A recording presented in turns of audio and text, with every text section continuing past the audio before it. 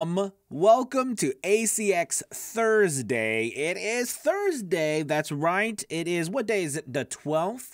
The 12th of March. Am I going to, like, every video I'm going to ask what day it is? I should probably start figuring that out before I press go.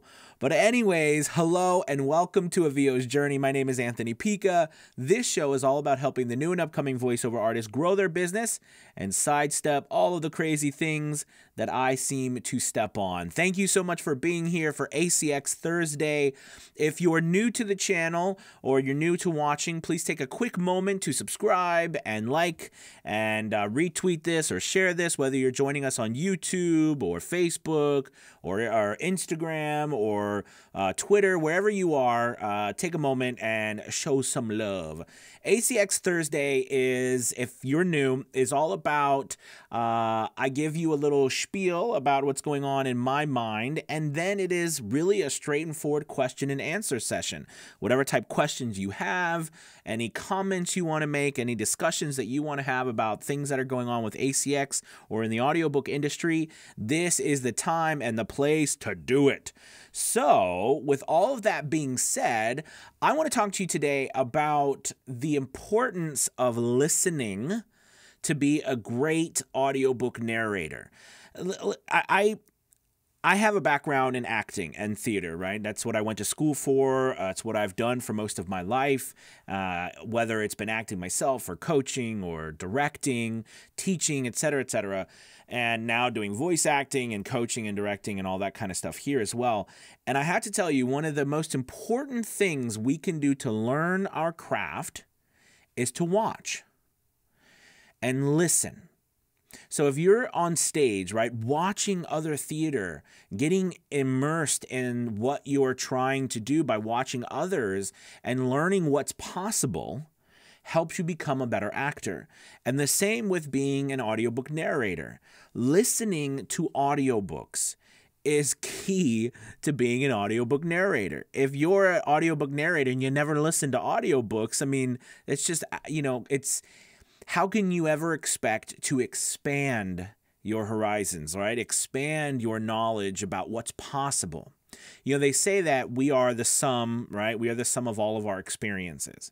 Okay, so that we can never pretty much go beyond those experiences. Yes, we can be creative and we can hopefully create something based off of what other people have already done. But how could you truly be creative if you have not tried to take in as much out there as possible? So what I'm trying to get at is to be better at narrating audiobooks. The first thing and the most important thing you need to do is you need to listen. Now, you might say, all right, well, that's cool. I definitely want to listen to audiobooks, but this audiobook is 10 hours long. When am I going to do my audiobook stuff and listen to that? Well, I have a solution for you. Instead of doing that, I want you to go to Audible, and every single book on Audible, all right, usually has between a 1 to 5 minute sample. Most have 4 to 5 minute samples that you can listen to completely free. You can find whatever genre you're looking for, all right, whether it's fiction or nonfiction, all of the different categories that fall in between there. And I'm also going to give you something even more. I want you to listen to those, and I want you to go through, and I want you to hear the cadence, and I want you to hear how the tone of the voices for the different ones. But here's the key. Here's another cool thing. Let's say that you get a book and you're working on it, right? And you get offered a book from ACX, etc., and as you're working on this book, okay, you're looking at the category and you're like, oh, okay, this is a fiction thriller book. And, it's like a thriller. And I've never narrated a thriller. So I don't know how I should narrate thriller fiction books. Well, the great thing is you can go to Audible, right? You can go to Audible and you can be like, okay, you type in, thriller books, you find the category, and you start listening to samples of people narrating books that are thrillers. And what you can do is you can start to hear how people are doing it. And then that gives you an idea of how you can do it. This works for any genre. This works for any category that you can think of. It gives you an idea.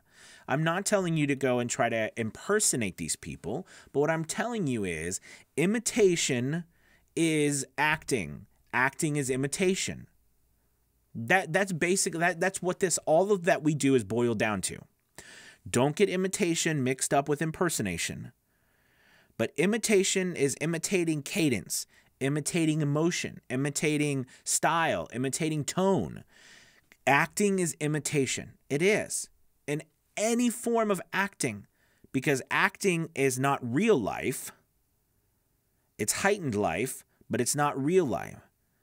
Okay, it's imitation. So in order to imitate, we have to listen. In our case, we're listening. Okay, we're listening to all of these different people and artists. So this is a really big, hopefully eye-opener for how you can expand your horizons and to get better at narrating audiobooks by simply listening to other narrators, especially ones in the categories or the genres in which you are actually narrating. So if you're narrating nonfiction and it's like maybe it's a technical book on for CISOs, right? Why don't if you could tell, I've done so many books on CISOs, it's crazy. So you would learn a lot by just listening to samples of people narrating audiobooks about CISOs, right? It's super important to look at that and like put together a thought about how you could actually go about doing this in a manner in which is expected. Because the people who have written these books and the ones that that we're trying to narrate, they're going to have an idea in their mind about how it should sound. And I guarantee you these people have listened to other audiobooks to figure out how they feel like it should sound too. All right? So just like all of acting and voice acting, especially voice acting, I think, there are unspoken rules, right? There's unspoken sets of rules for every specific genre, every tone, every type of commercial, video narration, e-learning, all that kind of stuff. There's definitely different tones or different expectations.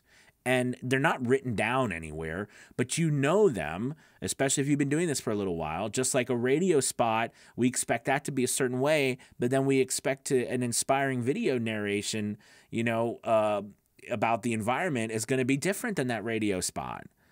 Okay, it's the unspoken expectations, and the same thing goes for this in the different genres and audiobooks. And the best way to learn that is to listen. Okay?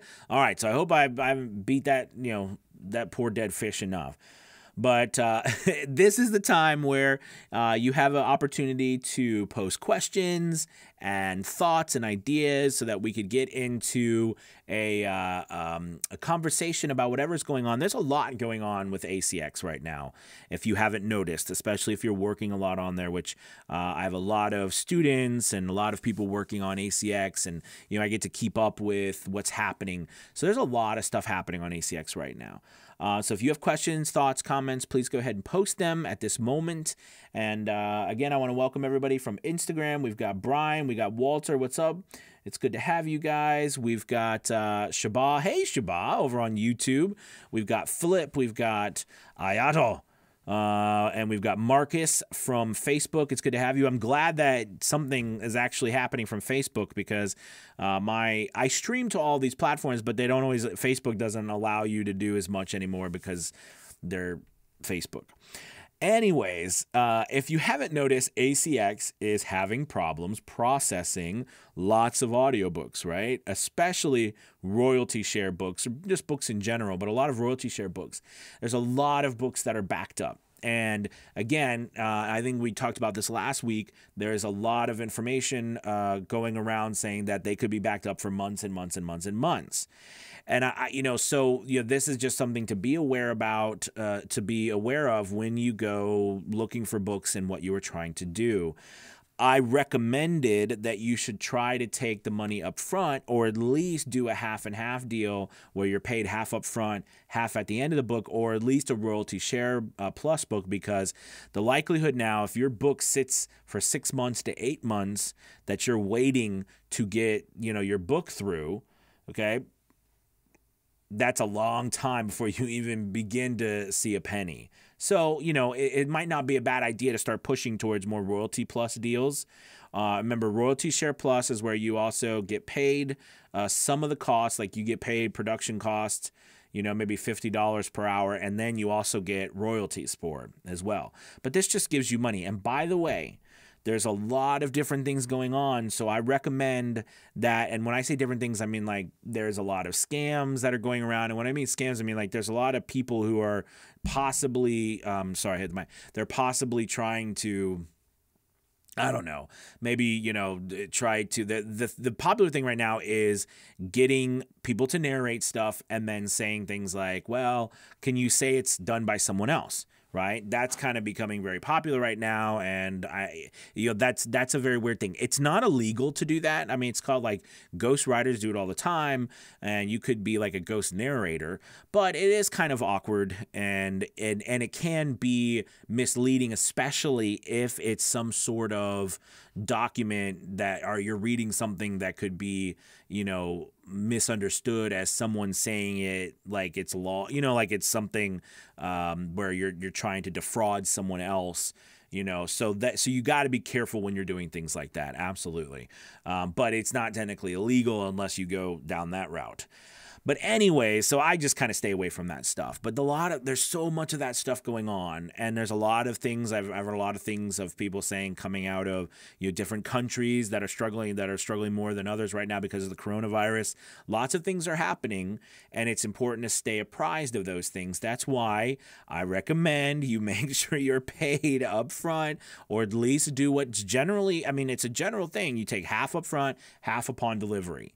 Okay, so that you're making sure that you're getting paid.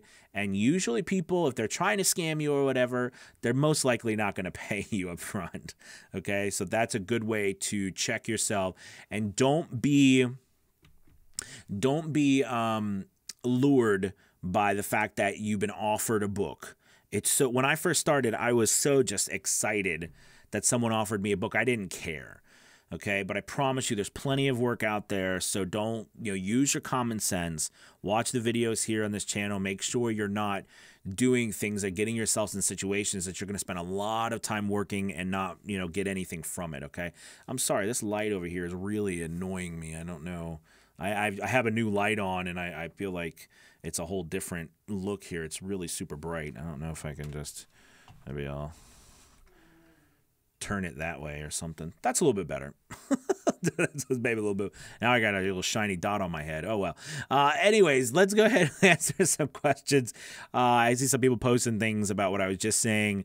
Iota says, I get a large variety of books. That's why I like them. New adventure every day. Absolutely. I love that too. That logo thing you told us got me an interview on Zoom with Fiverr. Really cool people. Nice. Awesome, man. Let's see. Mark said, hey. Zach says, I made it. What's up, man? Wow, that's why. Iota says, thanks. Luckily, have one royalty share at the moment. Nice. Zach says, what do you mean by ACX is backed up? Well, basically, ACX came out, and I had some students that I worked with who had messaged ACX and asked them why they had books that have been backed up for months and months and months, and ACX came back and said, we've been backed up since November of last year, and that we possibly don't see getting through everything and back on track until November of this year. So, you know, that's, they said they're short-staffed. I personally think it has a lot to do with all of the scams that are going on right now. Plus, there was some big things that came out in India, right, with some top-rated YouTube people. And I don't know if you've paid attention to this, but there's been a lot of stuff on YouTube about how you can just make money simply recording over your cell phone through ACX. So ACX doesn't have, remember, ACX has to go through each and every one, right? So if their the staff, which they're trying to hire more staff, and that's been a problem with a lot of these places because our businesses are blowing up. I mean, the voiceover industry is growing and growing, and there's more and more work available out there, but their staffing is a problem, and at ACX is a problem as well. So, you know, that's kind of what's happening with them. And that's why I recommend that you might, you know, slow down on the royalty share stuff and try to get, you know, paid up front more now, as opposed to doing it just because of the amount of time it's taking to just get a book through. Okay, there are so many books ACX can't keep up with. Well, and that's true too. I mean, it's just getting off it. And you have to think, with everything going on with the coronavirus, more and more people are home. They're going to be writing books. They're going to be publishing books. They're going to be trying to figure out how to make money from home. And there's so much out there on YouTube, especially about how to make money reading out loud, how you can make all this money. Now, we know that that's not true, or how you can make all this money by writing a book and putting it on Amazon for free. We know it's a lot harder than that, but, you know, people are still doing it in droves. So, you know, you've got to be aware of all of that. So when you go to work, you pick the books, you know, using common sense and the ways I've showed you about looking at the ranking, making sure it's a good ranking under 50,000, making sure that, you know, there's verified purchases, making sure that the book, the author possibly has other books. It's been on Amazon for months, you know, maybe 6 months to a year. If it doesn't meet all those criteria, that doesn't mean you don't work with the book. It just means you got to go into it with your eyes open. Okay, I mean, you got to go into it with the idea that it could possibly not turn out as well as, you know, a book that has all of those stats and an author who has published multiple books. Does that make sense? Okay.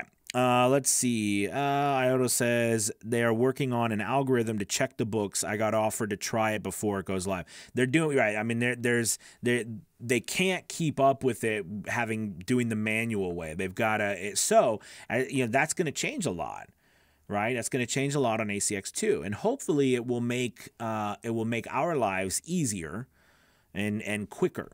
Do you know what I mean? Because for us, you know, we are doing things correctly. We are putting things through. We are making high quality work. So that's nice when it plays in our favor. All right. Marcus says, have any of your students been in the middle of a ghost narrator chicanery?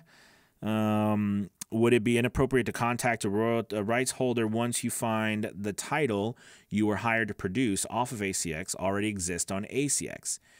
Okay, so first off, have you had students? Yes, well, I've had many people I know. I recommend all my students don't do it, but I do know a lot of people who are going through it. Would it be inappropriate to contact the rights holder once you find the title you were hired to produce off of ACX already exists on ACX? So maybe, Marcus, can you elaborate on that? Do you mean like it's on Amazon? Like, do you mean it's being... I'm confused about what you're... Are you saying that you... Oh, I get what you're saying. Oh, you know what? I mean, that's totally up to you. Why not? Right? Because if you're doing the book and you find it on ACX, but someone else is trying to hire you to take your narration and make some, you know, off the top, you know, I mean, that's exactly. You're just cutting out the middleman. I mean, people will make money. I mean, think about it. They could do that, right? They could do that. They could offer to pay you $100 an hour, and they're getting paid $150. So they're making, you know, so in the book's like 4 hours long, they're making $200 for you doing all the work and them doing a little bit of back and forth. I mean, that's a pretty darn easy business model if you think about it. Okay, that's why I preach all the time. You have to know how to market. You've got to know how to run a business so that other people don't take advantage of you. That's a great question, Marcus. Absolutely reach out to the rights holder. Why not? Submit it yourself. If you find it, submit it yourself. Don't submit it through someone else. Okay? Absolutely. Absolutely. Or I'd make the other person pay you. That's what I would do. I'd make them pay you money up front. I'm telling you what, when you have these situations, you make people pay you up front, you do away with a lot of issues. Okay. All right. Let's see. Marcus says exactly. If my performance won the auditions. Yep. All right, you guys. Well, as if there isn't anything else, I really do appreciate you stopping by today and watching. Take an opportunity again to hit the subscribe button on YouTube. Oh my goodness, we're so close to 1,000 now. We're at like 960 something. It goes up every single day. I'm really super excited. Please share this and everything, and you know, don't be afraid to hit that subscribe button. Oh, we had Summon errors. We have other things coming in. Hold on. Let's see. Neil says, from a voice talent perspective, how would you rank ACX versus Findaway Voices versus Penguin Random Audio House? Cool, Neil. Great question. So first, Findaway Voices, we talked about last time, and I said I would be bringing some reviews about it. I really do like that platform, okay? And Penguin Random House, okay, if you go to Penguin Random House, there's also a site called Ahab, which anyone can, it's a subsidiary of Penguin Random Audio House, Penguin Random House, and they, it's like your free, it's a free place they offer for you as a narrator to put your, throw your hat in the ring, as it were. But what I will say to all of these different sites is that ACX probably, it still is the largest marketplace at the current moment for people, for freelancers. All right, people trying who can just go and have access to thousands of books to audition for and work directly with the authors. So there's a lot that you sidestep, right? You don't go through all of the publisher things and that. But because of that, there's going to be a lot of price variations. It's going to be wild. Okay, Findaway Voices, they do not have price negotiations. And Penguin Random House, that's all going to go through the publisher, right? There's going to be rates there that the publisher has to charge and so much, so that you don't have the, like ACX, like the Wild Wild West, right? Where it can be direct, and it can't, and people like that. Like, it's really good for indie authors. And it's good for narrators who are just starting out. At the same time, it can be challenging if you don't know what you're doing. But like I said, ACX is just one of the largest places to go where you can bypass all the other stuff and just work directly with the author and come up with a situation that works for the both of you. Whereas Findaway Voices, they have they actually have a set rates that you have to have. And because they also work with a lot of union SAG-AFTRA people on Findaway Voices. Same with Penguin Random House, which that being the publisher, it goes through the publisher. You don't have, maybe high profile if the author wants to meet him, but you don't have interactions with the author. Do you see what I mean? So, that's the difference between the three. Which one's better than the other? It's really up to you. I mean, which one works the best for you? I would say that if you want to start making more money, like more money up front with your audiobook narrating, like thousands and thousands of dollars and things like that for a book, you need to start looking at these other places like Findaway Voices, like Penguin Random House, because you're not going to make all that money up front all the time from ACX. ACX is a great place to kick off your career, get some books, and get paid a decent rate, but you're not going to be making, $400 or $500 an hour per finished hour on ACX generally. There's usually only a book or two ever that's posted for that much, and a lot of times it's posted by an author who already knows the narrator, and they're just posting it through there so they can actually go through the indie part so they can have all the rights themselves. Does that make sense? So that's my view about that, Neil, and hopefully that helps out with you. Okay, Margaret says, Iato said, in 3 weeks, I will be full-time voice actor thanks to you, Earl Hall, Deweese, and Mike Russell. That's awesome, man. Congrats, dude. That's awesome. Awesome. Marcus says, in the middle of a project, and then you discover the issue. Iato says, take care. Anthony, Graphics Grant, what's up? I have made a ton of money on ACX this year, but I got to say the website itself is kind of garbage. Yeah, and then Iota says, how so? Yeah, Graphics Graham, I've said this for a long time, for so much business and it being Amazon, Audible.